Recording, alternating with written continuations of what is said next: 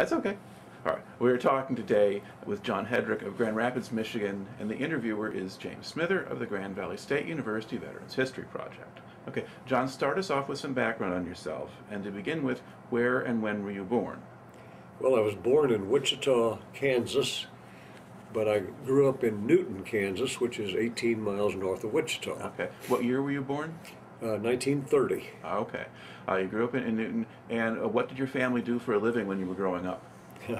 My grandfather was an inventor, and he had, I think, 17 basic patents on various devices for poultry and hogs and farm products, in other words. And so we sold, our big item was cardboard baby chick feeders, because during the war steel was not available for the feeders, and so the cardboard, we sold over 1 million one year, which is a lot of cardboard. But they were this was made for us, or the feeders were made in St. Joe, Michigan, by a paper box company. And I worked after school folding and mailing $1 orders for baby chick feeders. We'd sell 4 for $1, and that would feed 100 little baby chicks during their gestation period. All right. So my dad was in the business. Just to back up a little bit, you're born in 1930, and that's during the Depression. Yes. Now, in the 30s, now let's see, so were you living with your grandfather as well as, how did that work? Good question, Jim. Yeah, we moved in with my grandparents in about 1929, about a year before I was born.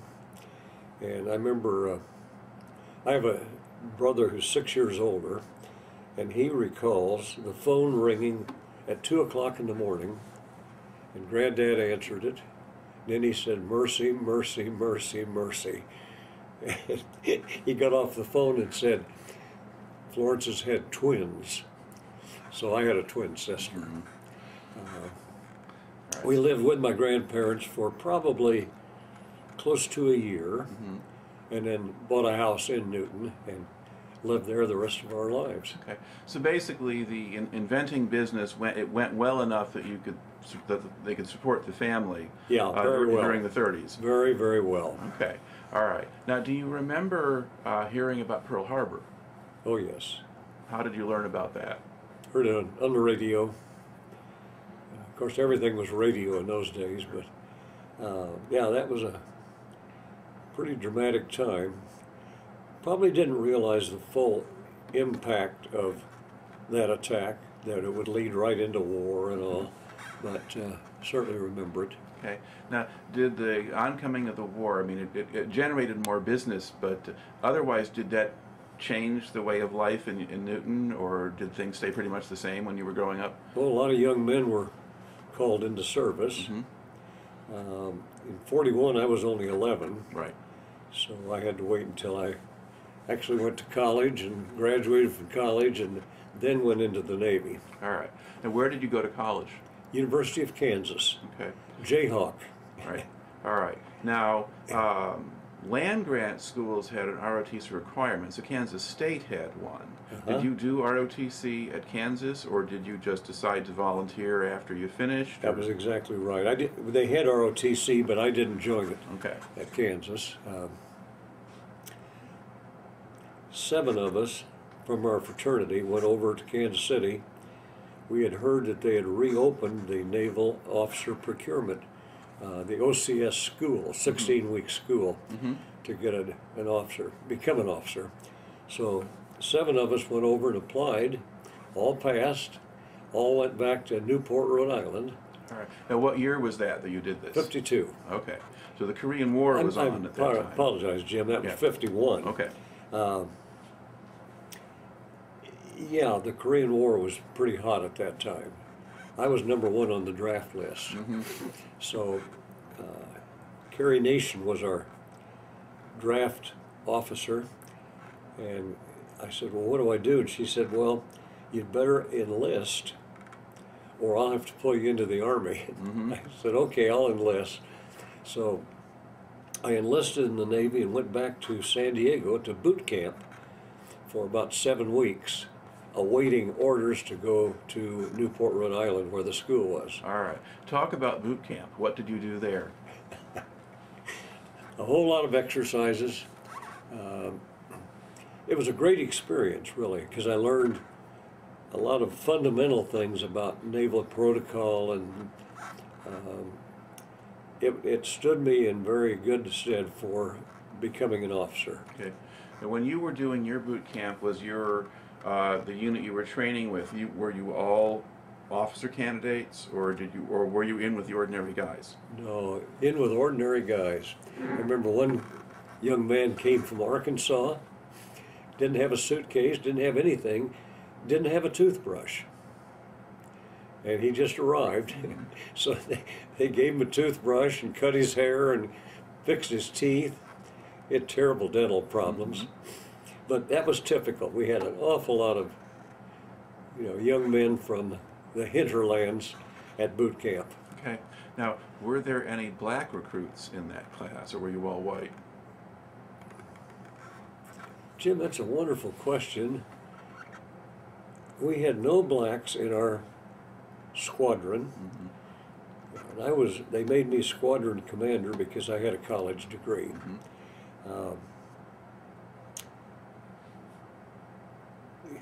Later on ship, of course, we had blacks, and I became good friends with a lot of them. But not with the training group. Yeah. not in the boot camp. Yeah, because the military was still sort of transitioning into being integrated. The order had come out a few years earlier. Truman had desegregated the military officially. Right. But it took a while for that to kind of filter through. All right. Okay. So you do your 7 weeks of boot camp, and then Newport, Rhode Island is the next stop? Yes. Okay. What do you do there? 16 weeks of very intense schooling and training. We studied all of the naval information that people at what am I trying to think of here?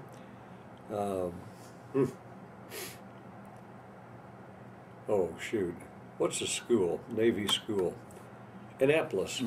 We studied the same curriculum in 16 weeks that they studied in 4 years, as far as the Navy's concerned. Right. So it was very intense and a great experience. All right. And what time of year were you there? March. Okay, that could be interesting in Rhode Island. Yeah, we hit some snow, but we graduated in, let's see, March, April, May, 16 weeks would be June. Okay. All right. Now, how easy or hard was it for you just to adjust to being in the military? Did you adapt to military life quickly, or was it a challenge? No, I think I adapted very quickly. I tell you, living in a fraternity at Kansas was good background for going into the military, because I'd learned to live with other guys and sleep in dorms and that sort of thing. So it was a good background. All right. And what kinds of people were training you at Newport? Were these old veterans, or? Mostly Navy chiefs. Okay. Yeah, older guys. They seemed older at the time. They probably were in their late 20s or early 30s. But we had wonderful training. Gosh, I just really treasure what we learned back there. Okay. And now once you complete this, what do they do with you?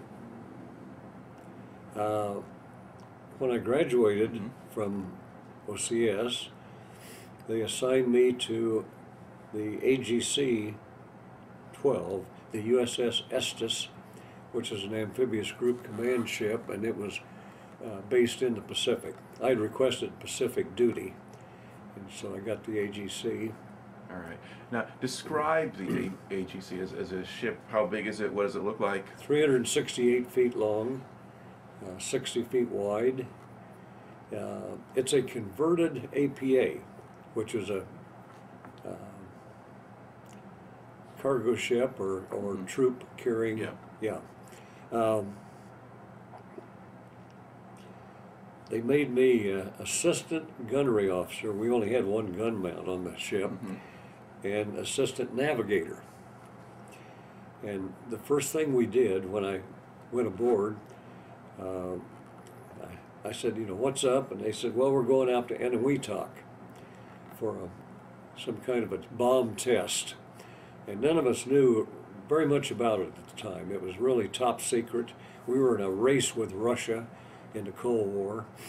So we went out to Eniwetok, sat in the atoll for about 6 weeks. I went scuba diving and snorkeling every day, waiting for the scientific test of the H-bomb.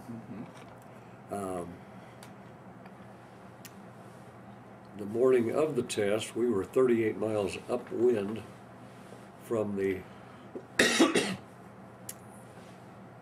bomb site, which was in a shack on an island, Eniwetok or something like that. It was a weird name, which ceased to exist after the test.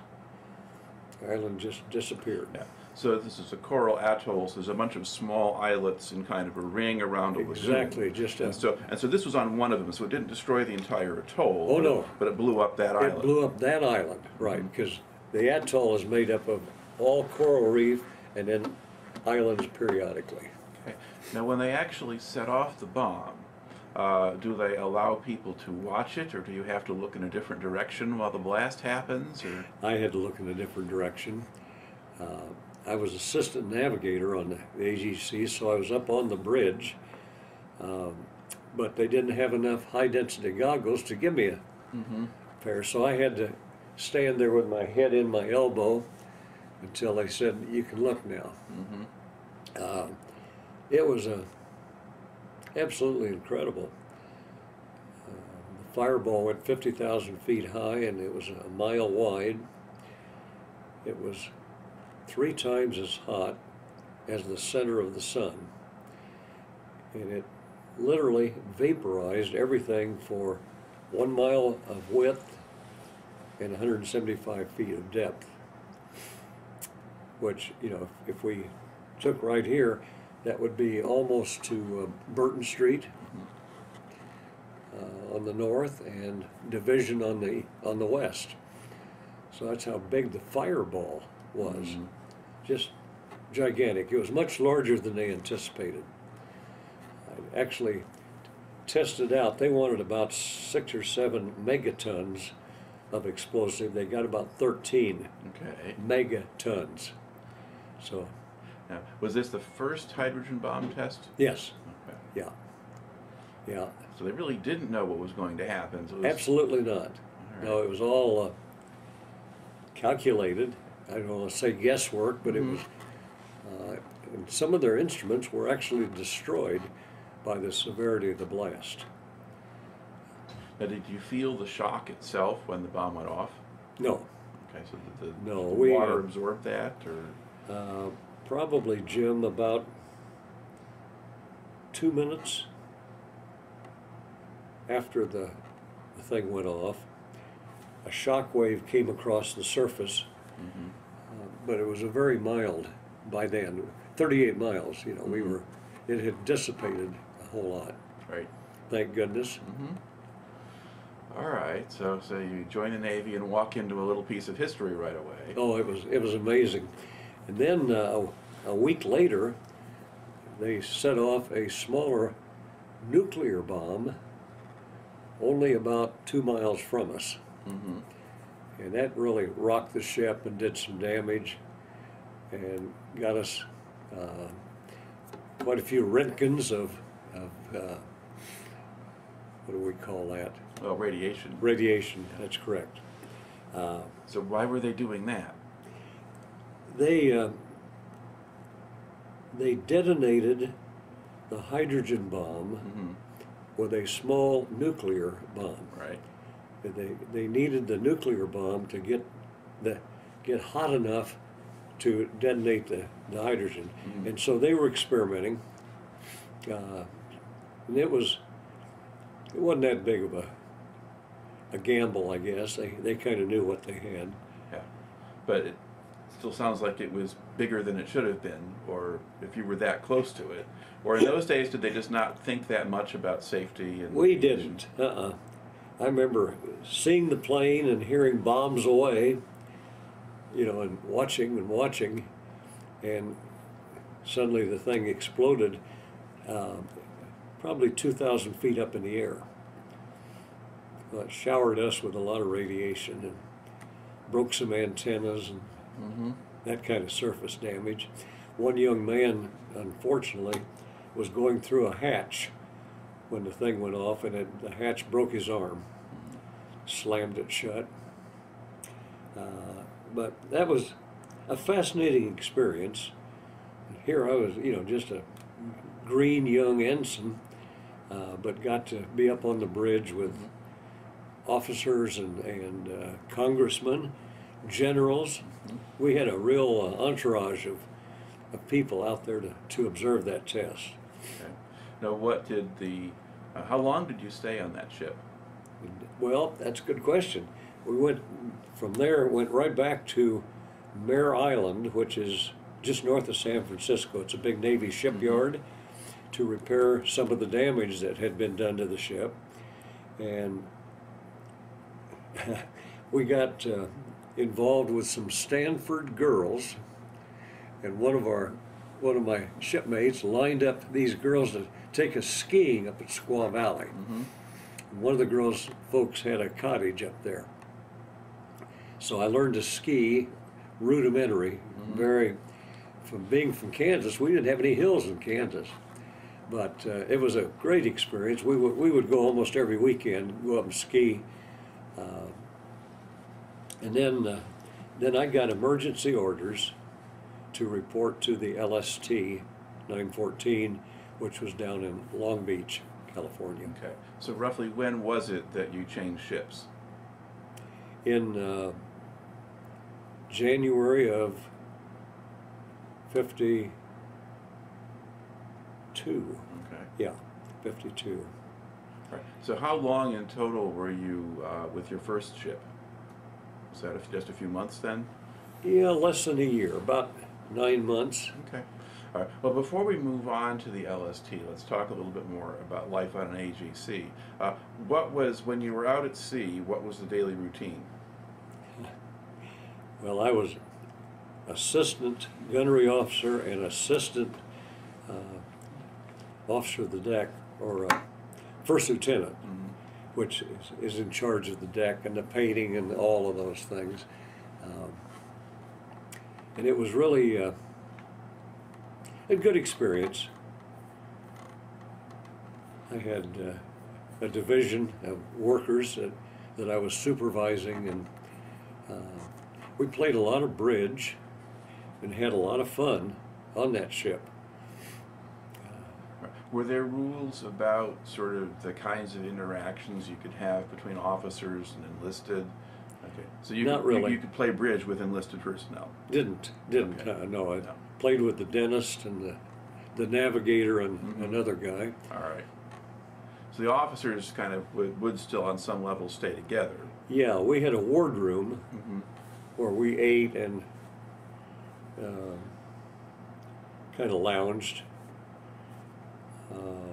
No, we didn't have a lot of contact other than once you got out of the wardroom and out on the ship, then you had a lot of contact. Okay. Now, you had mentioned before you had black sailors in the crew. Did you have black sailors doing anything other than working as cooks or stewards?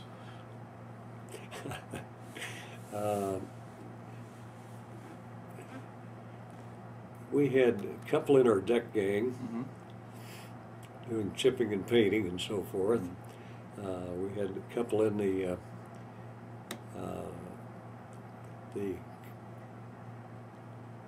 kitchen, as we call it.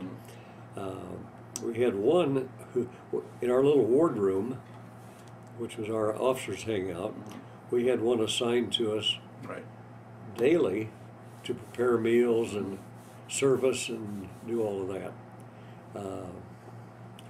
So it was a Yeah. So that was the tradition. That experience. was the traditional role for black sailors. But the ones who were in the deck gang, that was actually something relatively new. Yeah, it was. Okay.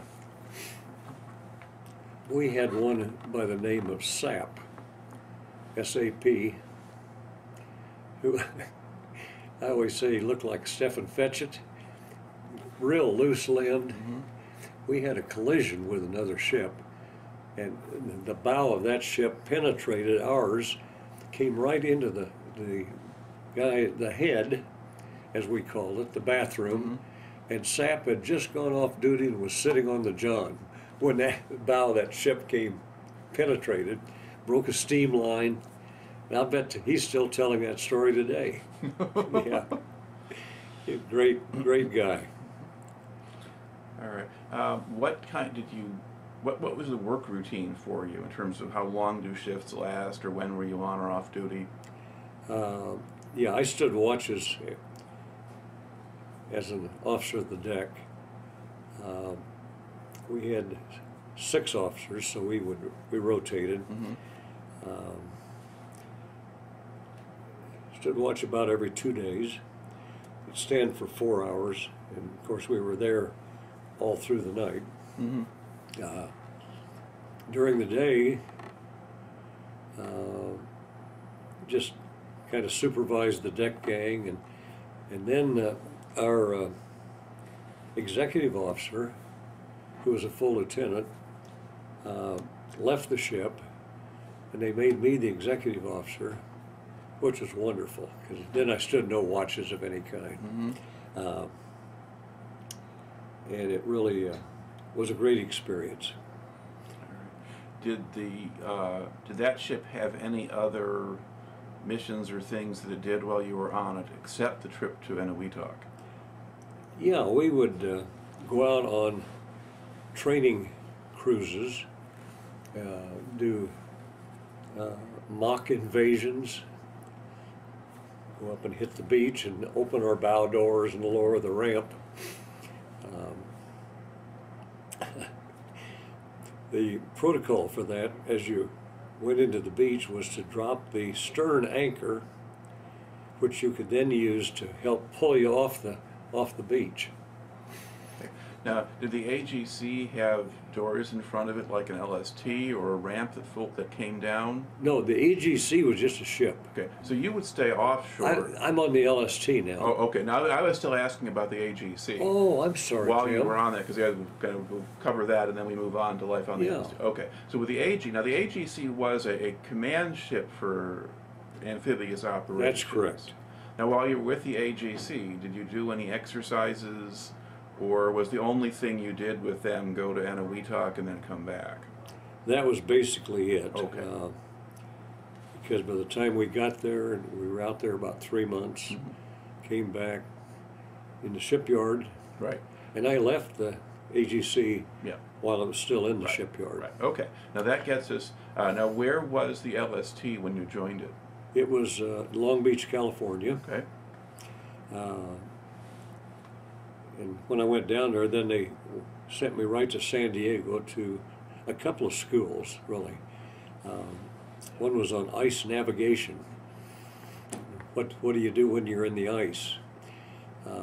Because we were going to the Arctic for a resupply expedition of the DuLine defense bases all around the northern coast of Alaska and clear over into Canada.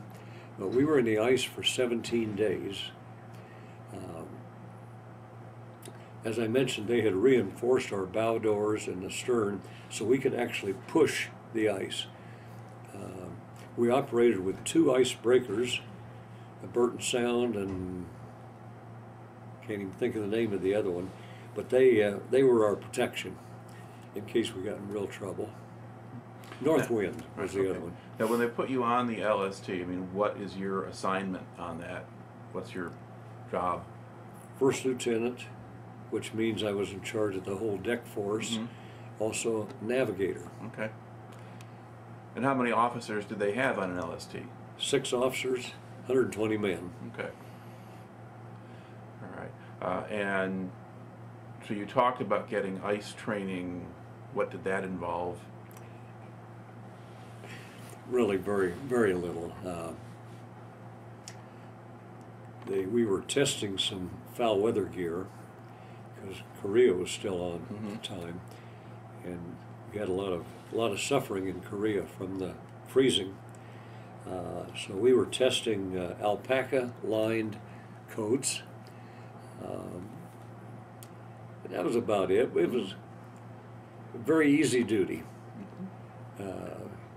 Just sailed up, stopped at Port Hueneme, stopped in Seattle to take on supplies, and then went on up to the Arctic. Point Barrow was our, and who was at Point Barrow? The USS Estes was waiting there in charge of that group. All right, so your old ship is up there. My old ship was there, yeah. All right. Okay, now, I guess, describe a little bit what you're up there, the resupply mission, so how does that work, or what do you do? Well, basically, we took on about 50 stevedores at Port Hueneme, and they rode up with us into the Arctic, and they basically did the unloading of everything at the site of a new DuLine base.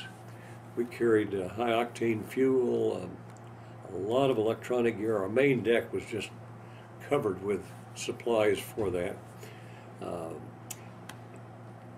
We were on the beach, as it is. We roll up to the beach and open the bow doors and lower the ramp, and then they took the supplies out through the tank deck and left them there. We were, I think, either 3 or 4 days during the unloading process. Had a lot of stuff to unload. So how do you spend your time while that's going on? Fishing.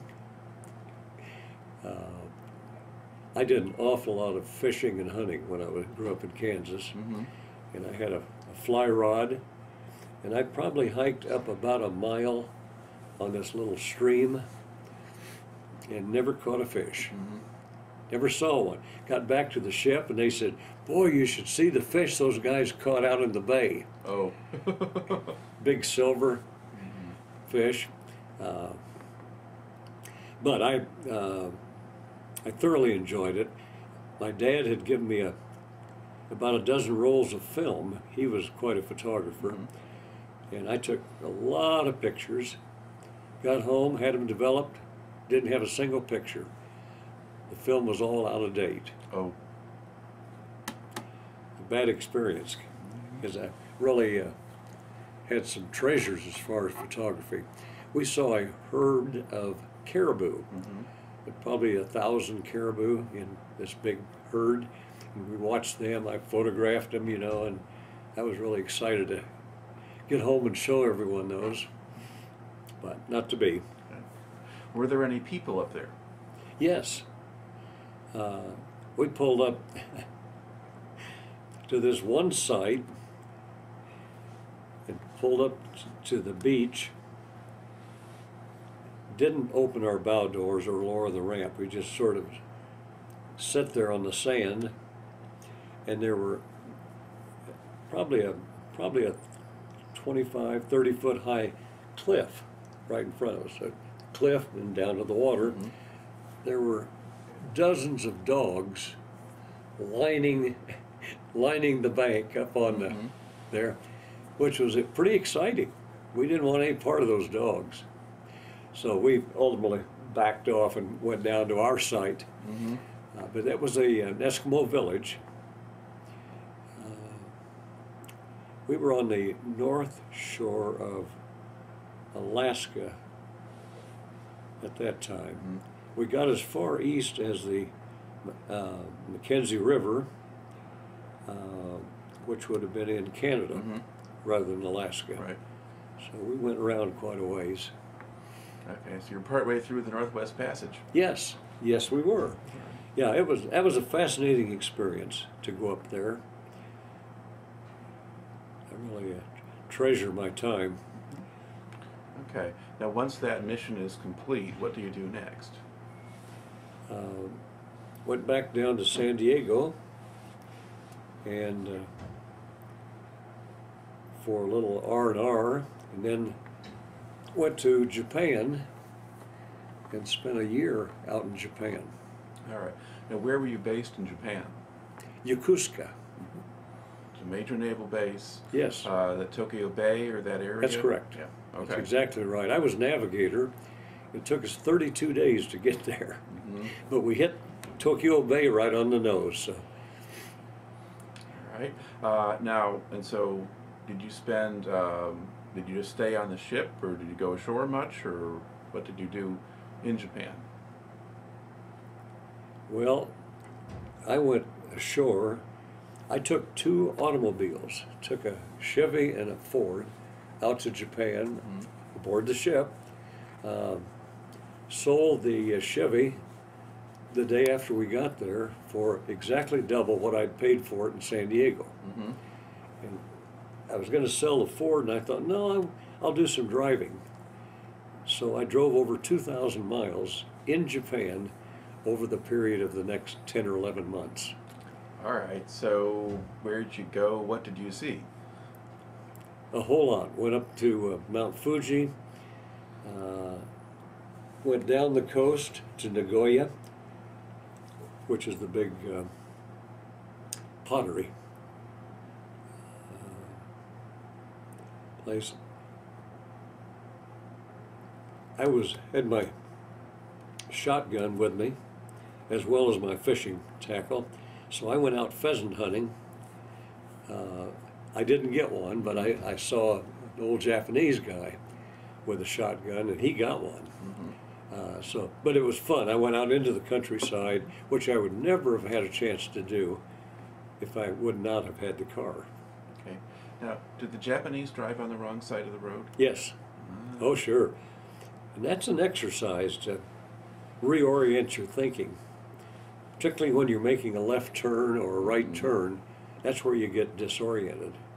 So, did you hit anything, or did you? Never did. Okay. No. Now, what kind of condition was Japan in? Towns, countryside, X number of years after the war? Well, that would have been in 54. Yeah. So 9 years after the war. Yokohama was still devastated. Awful lot of rubble. And they just hadn't rebuilt it in 9 years.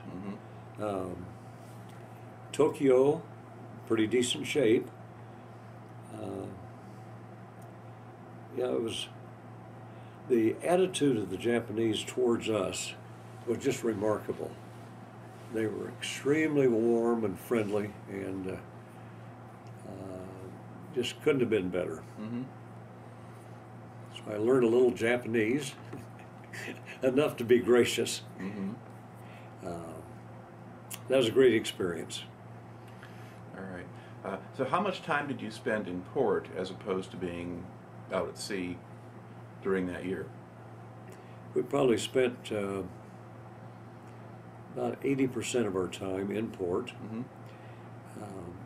We did a couple of operations. One was down right at the foot of Mount Fuji. We did a mock invasion there. We had Marines on board, and did a mock landing and invasion there, which was very interesting. We pulled in there when it was dark, and then watched the sun hit the top of Mount Fuji and then work its way down the mountainside. It was just a beautiful sight. So that was very special. Okay.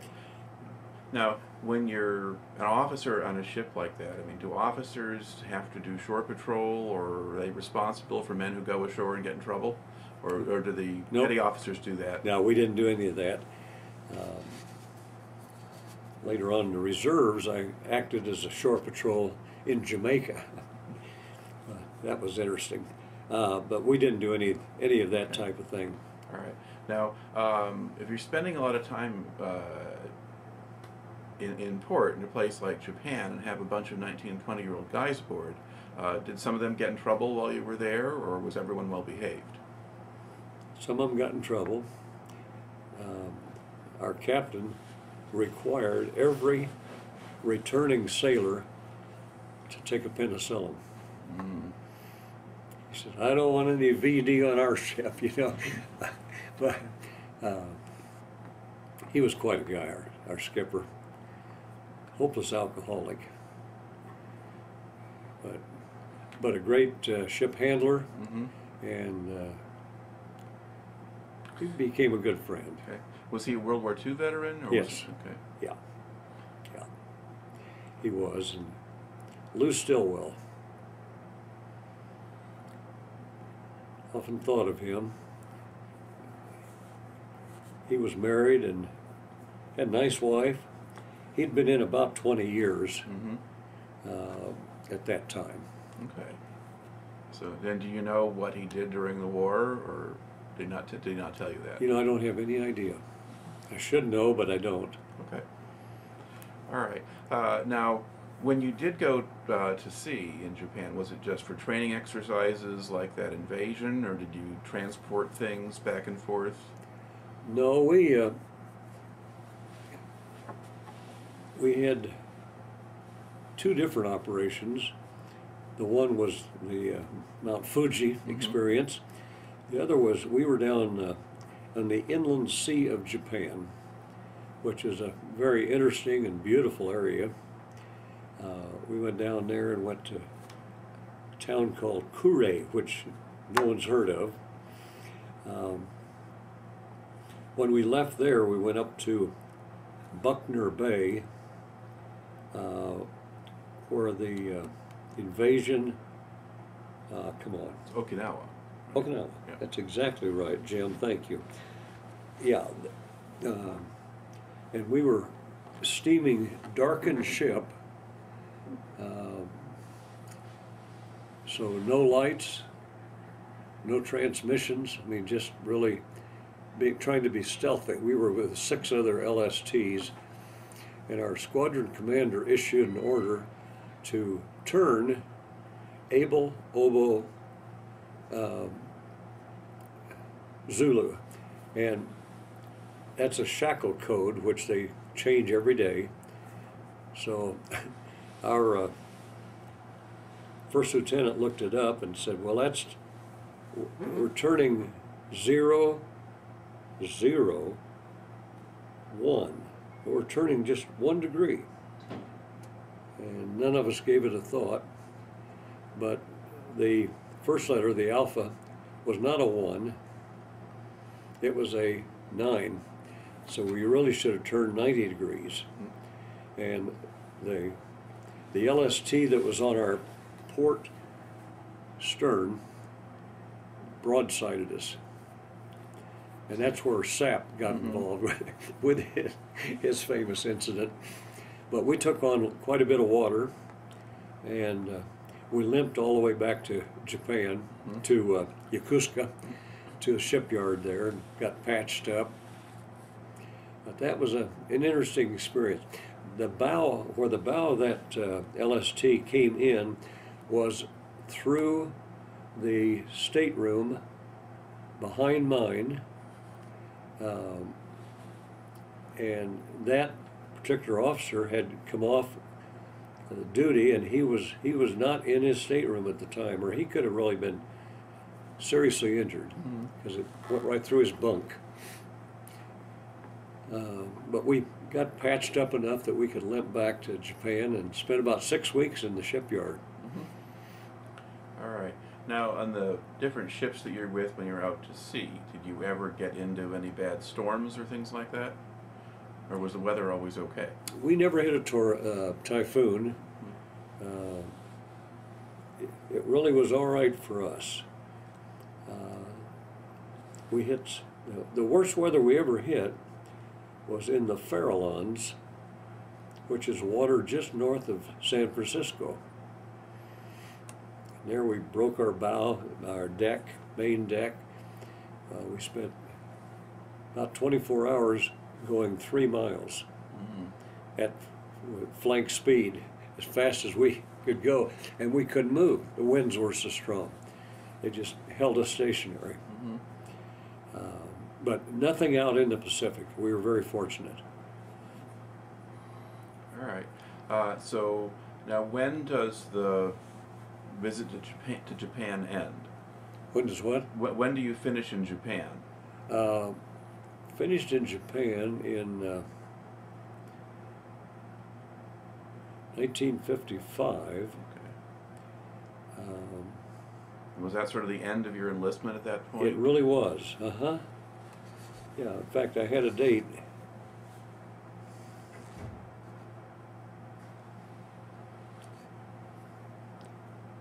Yeah, we were in Japan from 54 to 55. Got back to San Diego, and I was discharged in March of 55. Okay. Now, did they make any effort to encourage you to re-enlist? Oh, yes. All right. Oh, sure. What do they offer? Well, I was very, very tempted. I loved the Navy. Enjoyed every minute of that experience. They didn't offer really any incentives other than, hey, it's a great life and stay with it. But right about that time I met and then married a girl in San Diego. Bad mistake. So that made the decision easy as far as not staying in the Navy.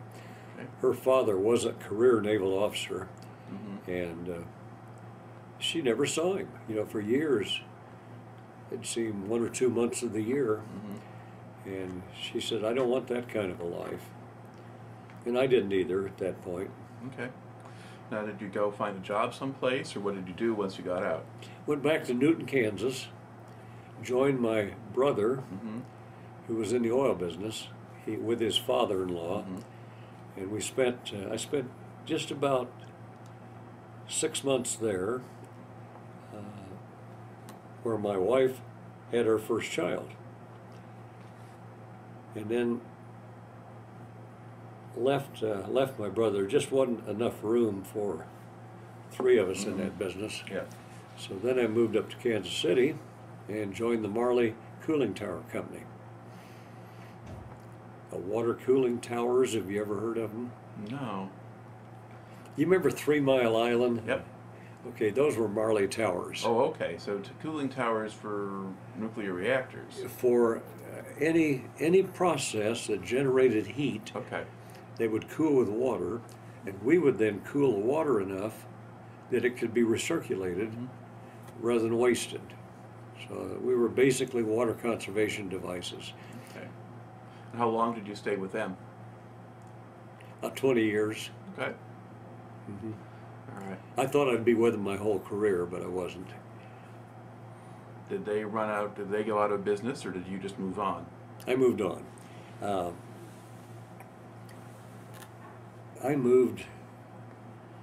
We moved from Kansas City, where Marley headquartered. I got orders to go to our Chicago office as a salesman, which was a good deal because that's where the money was in sales, and so it worked out very well. But it also meant a move to Chicago from Kansas City, which we loved Kansas City. So that was a tough move. But then I spent 13 years in Chicago, and then was going through a divorce, and came to Grand Rapids one night, have dinner with our distributor, and met my wife. Just instant chemistry. It was really, really amazing. So I've been in Grand Rapids ever since. All right. Okay. Still representing Marley. We got into I started my own company, and we got into the computer room air conditioning and cabling business, along with the cooling towers. Okay. Two very diverse products, but both very successful. So I was really blessed. Okay. Now, to look back at the time that you spent in the Navy, what do you think you took out of that, or how did that affect you? I matured a whole lot. I was kind of a wise ass, I guess, smart aleck. I was always very young for my class and age. Went to school when I was 4 and graduated when I was 19. So I just wasn't real mature. And I think I compensated for that by, trying to be kind of a smart aleck. So I felt that the Navy really was a time of maturing for me. Okay. Well, did you take the smart aleck thing with you into boot camp? I mean, did you act Probably like that? not. Okay. I don't recall that at all, because I was trying to earn some respect at that Okay. time. And I was an older person coming out of college. That's true. Yeah. Okay, so by then you kind of figured out, okay, I have to do things differently. Yeah, that's right. Take some responsibility. All right. Now, to think back at about the time that you spent in the Navy, are there other particular memories that stand out for you that you haven't brought into the story yet, or anything you've got in your notes that we haven't covered? Yeah, my reserve time. Oh, okay. Yes, let's talk about that. Jim, I went into the reserves as soon as I graduated or was discharged. Went to a Naval Reserve battalion down in Wichita, Kansas. Moved back to Newton in the oil business. Right. Went to Wichita. When I moved to Kansas City, then I transferred to a reserve base up there. Was there for 6 years. Came to, let me think. Boy, I'm fumbling. Wichita, Kansas City. And I think what you finished In Chicago. In Chicago. Okay. Yeah. When I was in Chicago, we cruised. We went to a drill once a month at the foot of Randolph Street in the Naval Armory. And then went out for 2 weeks active duty for training every year on different ships. So I was on carriers and cruisers and just all kinds of ships. Great experiences. Okay. Now, you were in the reserves through the Vietnam era. Was Yes. there ever any prospect of being called up? Or... Not really. Okay. No. I felt very secure during that time. Were there people in the Naval Reserve at that point who were younger ones who were there to stay out of Vietnam that you noticed, or because it was a standard dodge that people would have? They had to avoid the draft. If they could get into a reserve unit or a guard unit, then they wouldn't go. Jim, I suppose there was some of that. I wasn't really aware of it, but I'm sure there was some draft dodging. Yeah, that was a bad time during it. Okay. Now, which of the sort of your training stints kind of stand out for you? Because you mentioned going to Jamaica once. Yeah, that was a wonderful trip. We picked up a ship in New Orleans and then took it to Jamaica and spent a week there and then back to New Orleans again.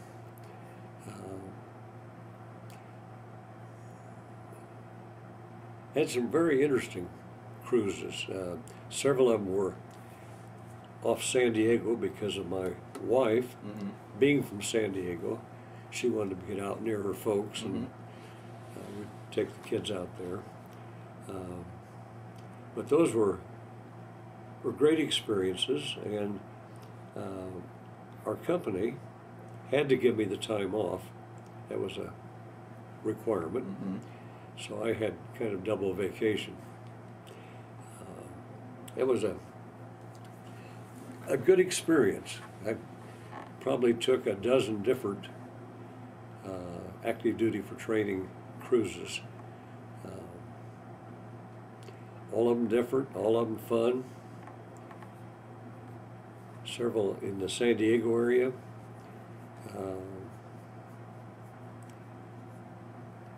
Well, the New Orleans to Jamaica, that was a highlight. Mm-hmm. Were they all working out of ports in the U.S.? Yes. Okay, so they didn't send you to the Mediterranean or something like that? No, they were all out of the U.S. And we really didn't have much to do on those cruises. I can express disappointment at our lack of creating valuable time or using the time well. It was just kind of a vacation. Mm-hmm. So. All right. I think then that probably pretty much finishes out the story here. So. Yeah, kind of. Okay. Kind of brings us up to date. All right. When I married Bernie, my wife, in '74, and moved from Chicago to Grand Rapids, then I dropped out of the reserves. I just felt like I'd had enough. By then I was a full commander, and the jobs were very limited. So I decided to get out of the Navy. Okay. All right. Well, it makes for a good story. So thank you for taking the time to share it today. Oh, you're welcome. I made a calculation this morning, just for the heck of it, of how much I've made in the reserves. And when I first joined the reserves, it was partly because I just needed the money badly. We got 1 full day's pay for every drill you attended, every reserve drill. But I figured that I had 18 years of that reserve at about $700 a month. That was for the cruises, about $700. And then I've had a total of 52 years of Navy retirement. About $1,200 a month, so that's another $81,000. So it's been very, very attractive and rewarding. All right. Okay, well, we won't tell the budget hawks then that we're spending all this money on you, but all right. Well, I appreciate it, Jim, very much.